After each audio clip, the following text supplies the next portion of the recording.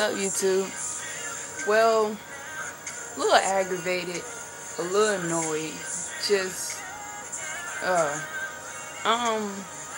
basically I'm here to talk about relationship problems, this whole flirting, jealousy, whatever, dealing with girls, boys, it don't matter.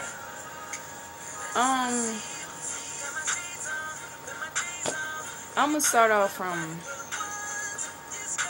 the roots, basically.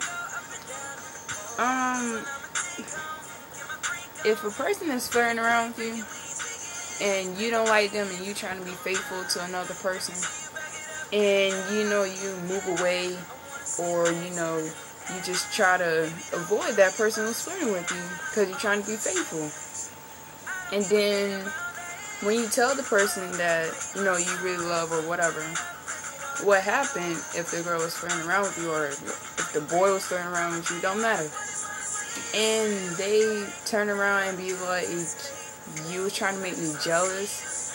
I personally don't get how it got to me trying to move away from the person that was flirting with me to me making you jealous. I don't see where that connection came from, but whatever.